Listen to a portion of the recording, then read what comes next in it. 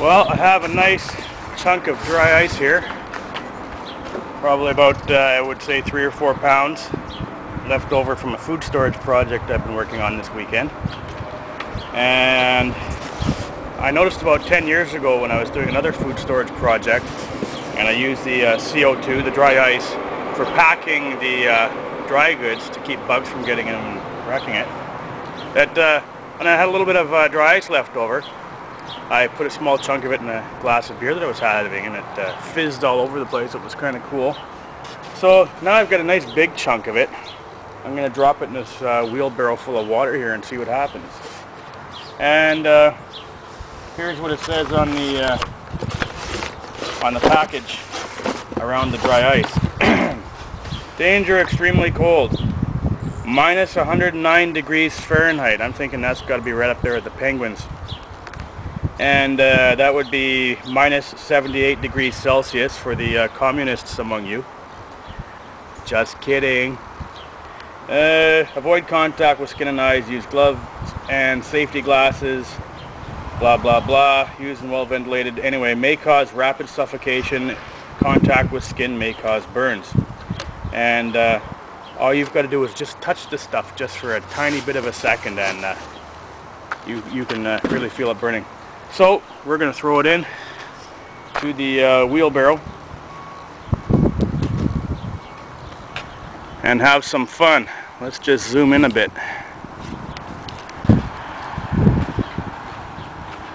How about right there?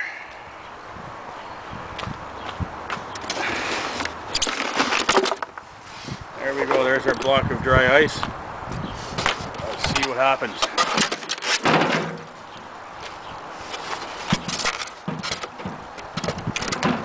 I'm kind of curious if it'll freeze the water.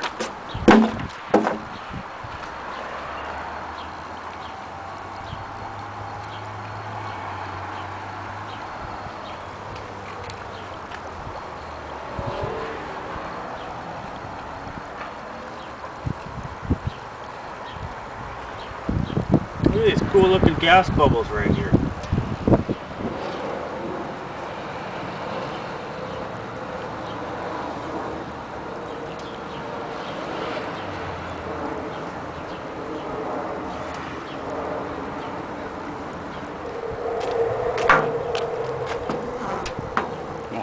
Oh, this is cool too. Watch this.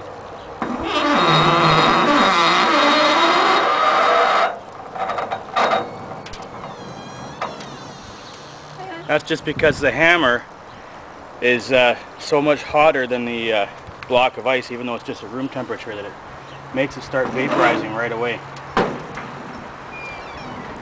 That's the sound of the gas basically coming out from behind the hammer.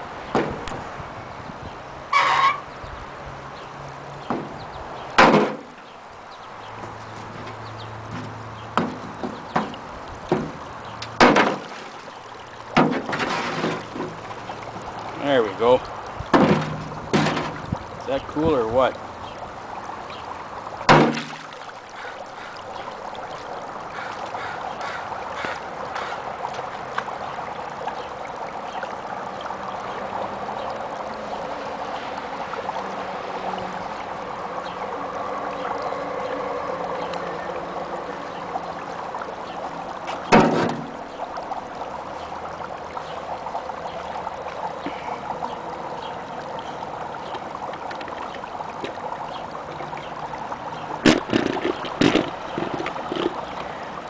I'm sure most of you are already aware of this, but that smoggy, foggy looking gas you see coming out of the dry ice is actually the same stuff that you breathe out every time you exhale. It's just CO2. It comes out of your lungs. Man, that is so cool.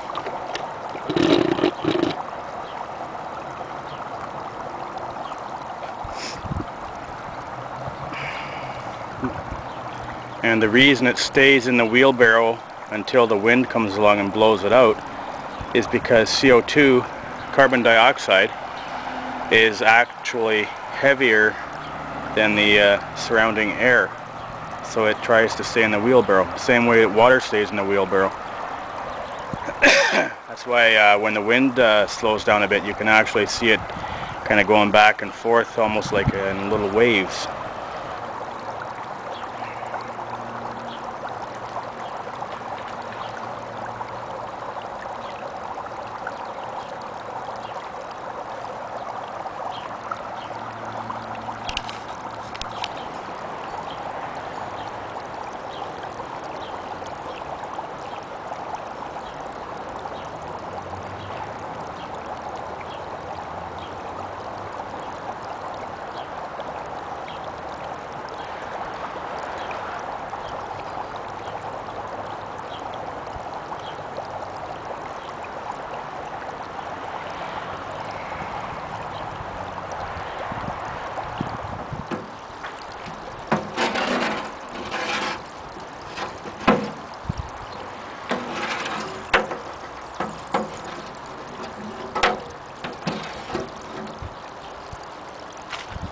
There you go.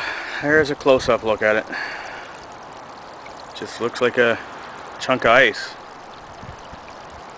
It's actually frozen carbon dioxide. And it doesn't melt, it evaporates.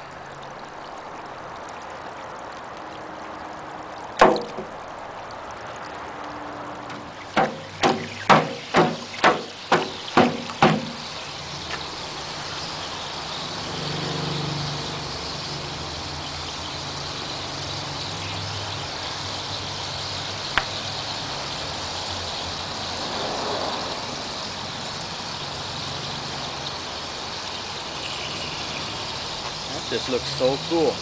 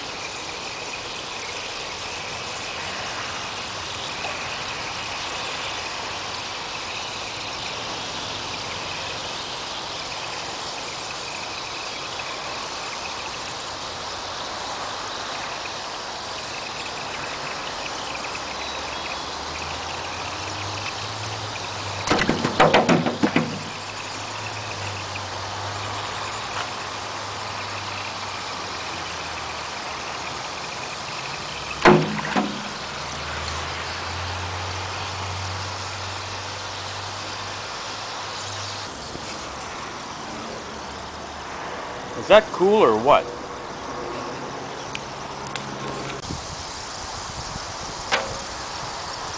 That's not dry ice, that's just regular water ice from the dry ice all fizzing around in there. Alright folks, show's over.